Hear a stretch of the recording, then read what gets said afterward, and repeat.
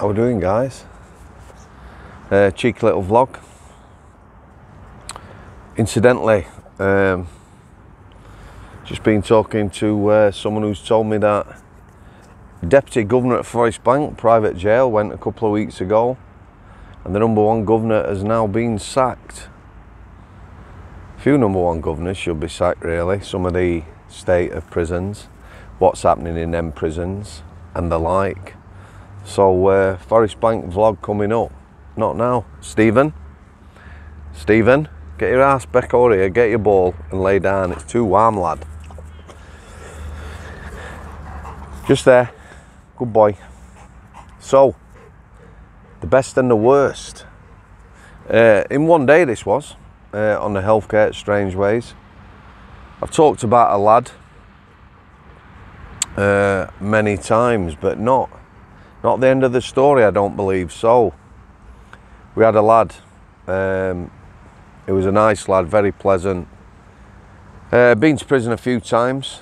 He'd crossed the border between mental health and mental illness, definitely. You know, since a teenager. In and out of forensic units, been sectioned, on meds most of his life. Had a very good understanding of medication, what worked for him, what didn't. So he ended up in front of a psychiatrist. He was a standing psychiatrist. He weren't our regular at Strangeways. At one bit we didn't have one, so they're like a locum, I guess. They come in, you know, do a bit of work. This guy's got this lad in front of him with my manager, Bradders. He basically weren't happy with the medication he was on, the psychiatrist, not the patient, the lad, and said he was going to change it. The lad said, please don't change it, I'm happy, I'm settled, and he was. You know, I liked him, on association when all the prisoners were out on healthcare. The patients, happy to call them patients, many of them were really ill. You know, he could play pool, he was very kind with the other prisoners, had time for them. But in his life, he had long periods of being incredibly unwell. Anyway, the psychiatrist decided he was changing the meds. He argued with him. He did say quite clear to the psychiatrist, if you change my meds, I will refuse to take them, and at some point you will be taking me to hospital, mental hospital, forensic unit, whatever. He changed his meds, he stopped taking them. 10 days it was. I have told plenty of people this story, but I will tell you now, that just shows you how incredibly unwell some people are. 10 days of not taking medication.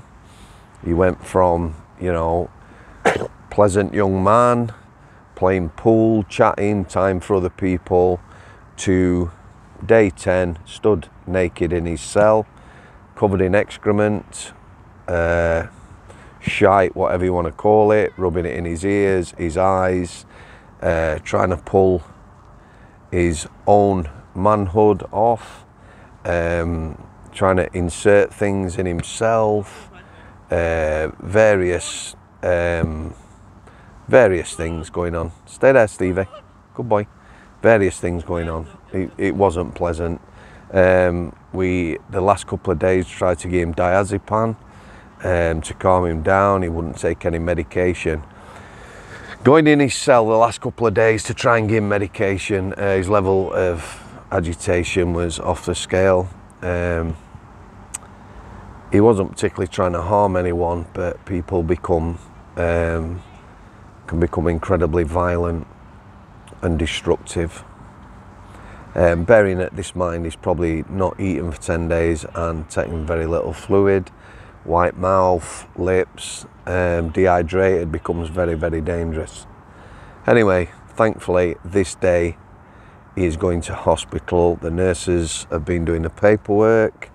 He's going on an emergency section. We had a team of lads come on. I'll talk about them after, you know, because, you know, that is probably the shining light that day. So we've got to a point now where this lad is going to be going in about an hour's time, maybe less. We've got a vehicle brought up to transport vehicle brought up to the healthcare. So literally, you know, he's got to go down a couple of flights of stairs and he's on a van and he's off to hospital, thankfully. We've already got a team there, the escort team, like I said.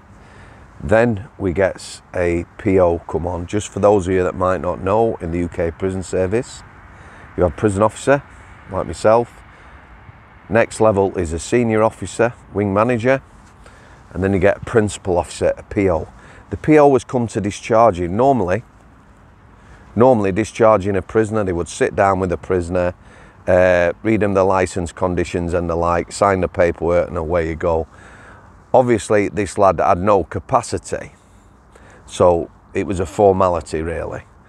However, he came up the PO with a security senior officer, a lass. So he goes to the cell. My manager is there, she's a mental health nurse when she finished, of some 40 years. Fantastic mental health nurse, and obviously full of empathy and understanding. We've seen this lad in 10 days go from, you know, bright, happy lad to incredibly unwell. So the PO goes to the cell and says something like, oi, retard, or is this the retard that's going to hospital? Back of the cell, lad, back of the cell. Turns round, Stevie, come here. Turns round, says to the lad who was in charge of the team, I want him fucking smashing with the shield. What he meant was, the lads were going to be in full PPE, right gear, and white overalls over the top because of the excrement and the like. He wanted him smashing and handcuffing, yeah. So my manager challenged him straight away. You know, who do you think you are, sort of thing. This lad's incredibly unwell. He started talking over the top of her. It went from naught to heated in about 2 seconds, yeah. Now I'm going to support my manager. I've seen this lad. She is a nurse manager. She doesn't work for the prison service, but she's my gaffer. Very heated, you know, she's standing her ground. He's effing and jeffing. The PO keeps using the word retard, nutcase and things like that. Yeah, it was said in the most derogatory way as well. Incredibly upsetting, especially when you knew this lad. There was absolutely no need for this whatsoever. He'd no need to say anything at all. We'd already spoke with a lad who was going on the escort. You know, we'd had some discussion at length about this lad who was incredibly unwell. The senior officer from security, this lass, just stood there looking at me with a smug look on her face, a really stupid grin. So my manager says sensibly, take this off the landing to the office. The PO's off, stomping his way off. So this senior officer's looking at me with a stupid smug grin. So I couldn't help myself. I said, do you think that's fucking funny? So she looked at me, you know, one of them looks. So I said it again, do you think that's fucking funny? Instant defence, do you know what I mean? I'm not having you talk to me like that. I just put my hand up and walked off. She weren't worth a toss. Heated argument in the office. Basically, my manager told the PO to get off the unit as he wasn't required. Now, it was 2 or 3 or 4 minutes, might have been 5 minutes long that. It was not pleasant. My manager got incredibly angry and upset. There were tears after, and why wouldn't there be? You know, let's talk about humanity now. Anyway, he cleared off the PO with his sidekick. Now, let's talk about the positive. So the lad who was leading the escort, I knew him very well. He was a Yorkshireman. He played rugby like myself. 2 great qualities right there. He knew about this lad. We talked about it. So the vehicle arrived. He briefed the team. I was there. Brad was there, my manager. a couple of other healthcare staff, and it was very warming to see how they dealt with the guy who was incredibly unwell. You know, he panicked, he was scared, he was frightened, he went in the cell. He was naked as well. As little use of force as possible they used. They restrained him. He had to be handcuffed, but it was done in as decent and humane way as possible. And he was put on the transport and off to hospital, thankfully.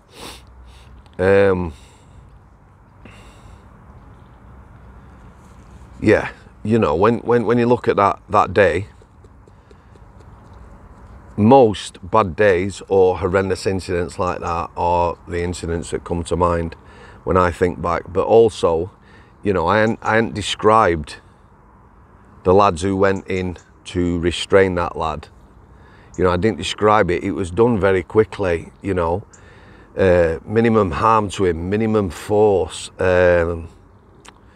You know, it was done. It was done. You couldn't vote for it to have been done any better. You know, when he left, my manager were crying. One of the healthcare assistants were crying. And that's how it is, guys. That's mental illness, that, incredibly. So we had a principal officer who there was no need to be like that. He didn't even need to be there. The senior officer supporting him, you know, I don't know who she thought she were. So yeah, definitely you had probably one of the worst moments, especially because how unwell the lad was, and also I'm going to use the word of professionalism, complete professionalism from the team that were escorting that lad and taking him to hospital. So there you go, guys. Going to leave it at that. Parting shot as always. Thanks for coming. Stevie, you've gone off camera, kid. Come on, come here. There you go, laddo. Eh? Good boy. I'll sit there.